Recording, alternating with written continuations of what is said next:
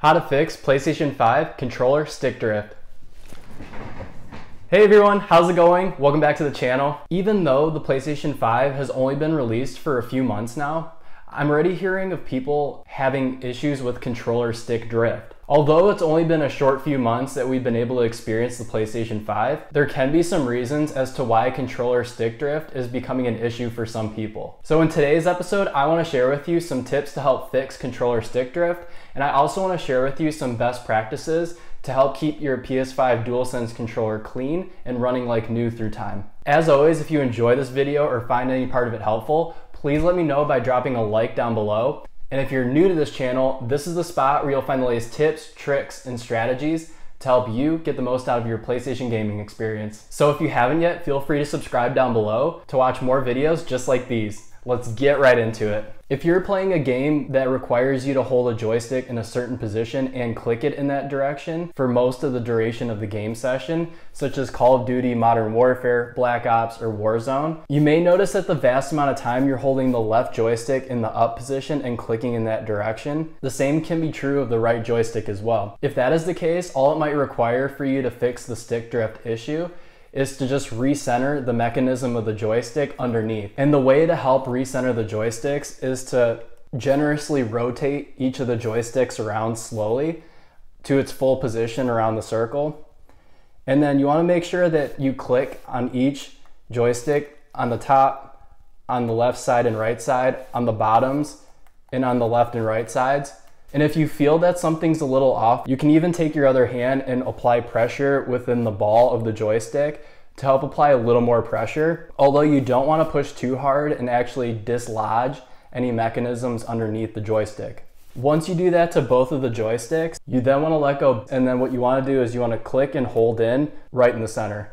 Now the mechanism itself could be fine even though you applied pressure in one direction throughout an entire game. However, if you leave your controller sitting in a dusty or dirty environment, or if you spilled on it, you may need to dislodge or get rid of the dust underneath the joystick because there is an opening, as you can see if you rotate the controller along the sides. So what I would recommend is to get any household air canister that's designed for cleaning dust off electronic devices, rotate the joystick, and then as you see the gap between the ball of the joystick and the bumper, gently apply dusting pressure from the air canister inside the gap, and then rotate some more, get on the other side of the gap, keep going around the circle until you complete it, and then click and hold the center of the joystick when you're done.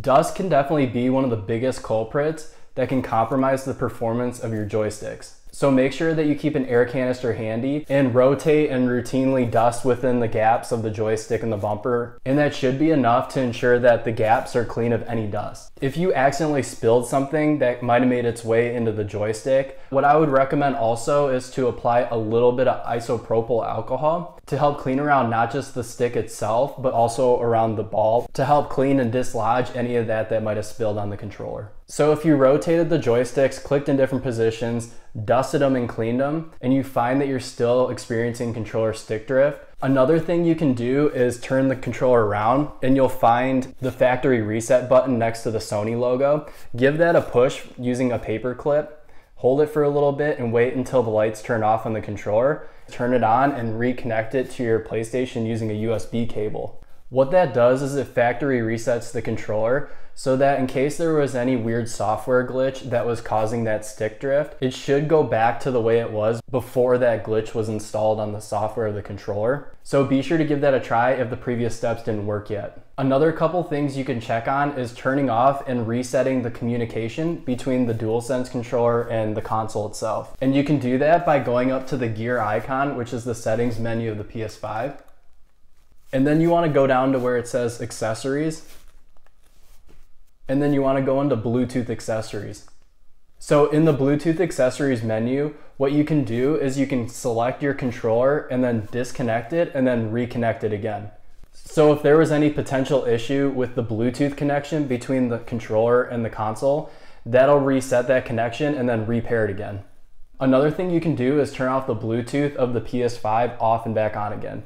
And you do that by going into the turn off Bluetooth menu and then going into the continue option But if you choose this option, make sure you have a USB cable handy so that you can reconnect the controller to the PS5 console to reestablish that Bluetooth connection again.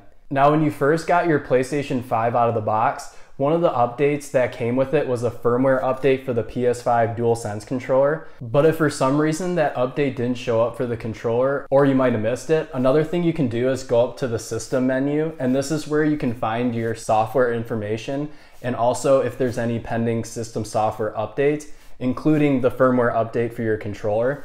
And so what you do is you go up to the system software menu and then over to system software updates and settings. And then this first readout up here will tell you if your software is up to date or not. If not, make sure that the system software for the PS5 is up to date and the firmware for the PS5 DualSense controller is also up to date. Now, if you've tried all of these steps that I've mentioned and you find that you're still getting controller stick drift, what you can do is open a warranty claim with either your retailer or Sony support itself. Another thing too is if you always find yourself out of luck and you just find that you're always having stick drift on Sony PlayStation controllers, although they're not out yet, for the PlayStation 4 there were third-party controllers that were pretty nice from brands such as Scuff and Razer. So I predict that there's gonna be third-party controller options for the PlayStation 5 coming up as well. So be on the lookout for those controllers in case you wanted to replace your first-party one. Did you know that you can adjust the adaptive triggers and the haptic feedback features of the new PS5 DualSense controller? I just recently published a YouTube video, I'll leave it up here and down in the description below, showing you the way to get through the settings and adjust those for your PS5 controller.